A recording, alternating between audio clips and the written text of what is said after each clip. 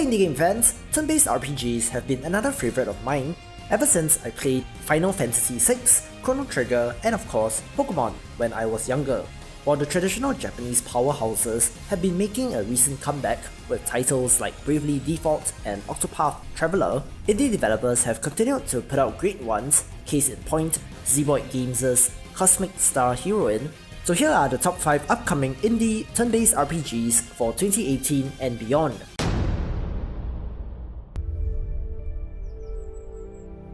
There is a great mystery in Reeferland. Of grim ancient shadow, which light calls and tempts. Of grey somber pilgrim, whose name never called.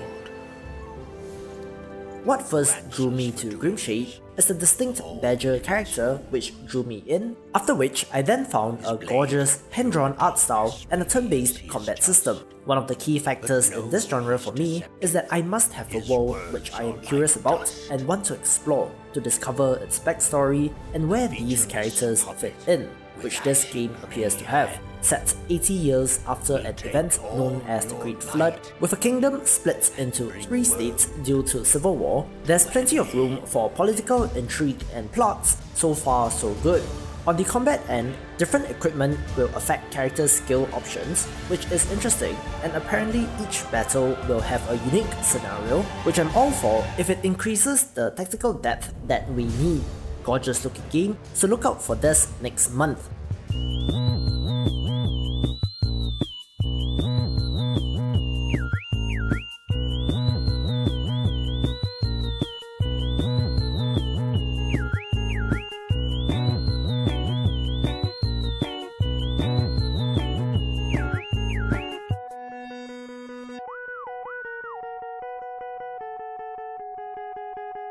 A turn-based RPG based on the parody professional wrestling league Kaiju Big Battle, complete with the intentional misspelling of the word battle. This is one part ridiculous wrestling satire and one part honest to goodness turn-based RPG, and I love the mashup of the two. The Kaiju heroes were tricked by the evil Dr. Cube and were sucked into a space-time distortion, and thus they have to find a way to save the day. Multiple playable characters with their own unique abilities which are used in overworld exploration, pretty funny writing and fantastic pixel art completes the package, and hopefully we will see it later this year.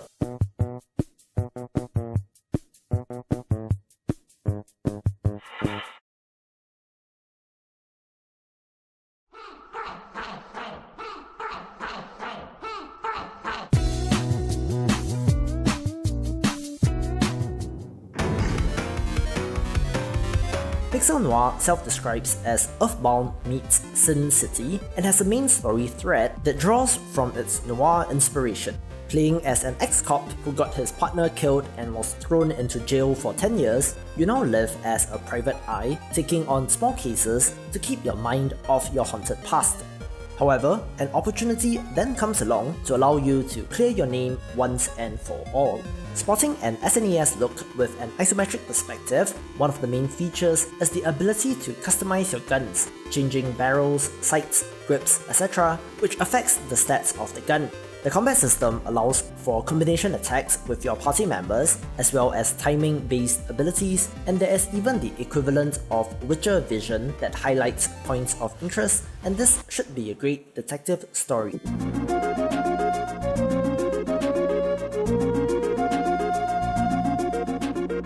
A classic turn-based RPG inspired by the SNES classics, I love the overall theme of Kingdoms of the Dump, which, as the name implies, is centered around trash.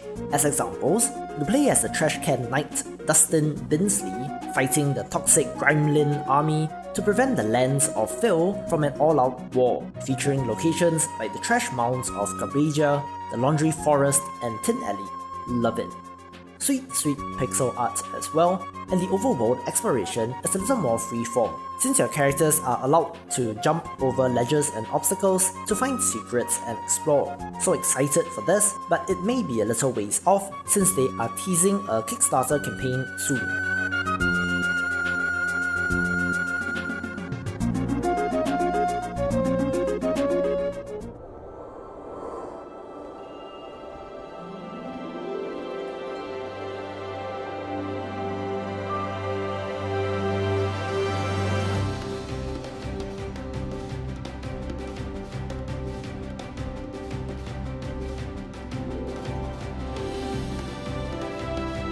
Speaking of Kickstarter, retro inspiration and fantastic pixel art, The Grand Grimoire is another in-development title that has these elements. All the classic must-haves are checked, including an airship which you can upgrade, and the unique feature of this game is the presence of mech suits which your characters can use. I love the look of the game, especially the overworld map, so plenty to look forward to in this.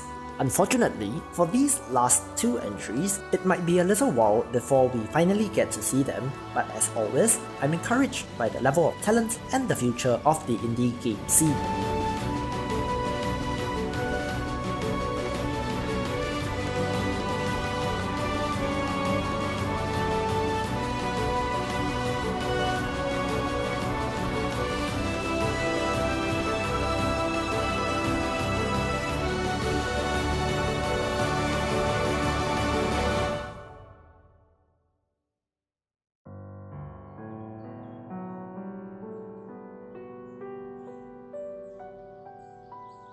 Anyway, thank you for watching, please subscribe to the channel, follow me on Twitter, follow my Steam creator, and check out the subreddit to keep up with the best indie games, and I will see you in the next video.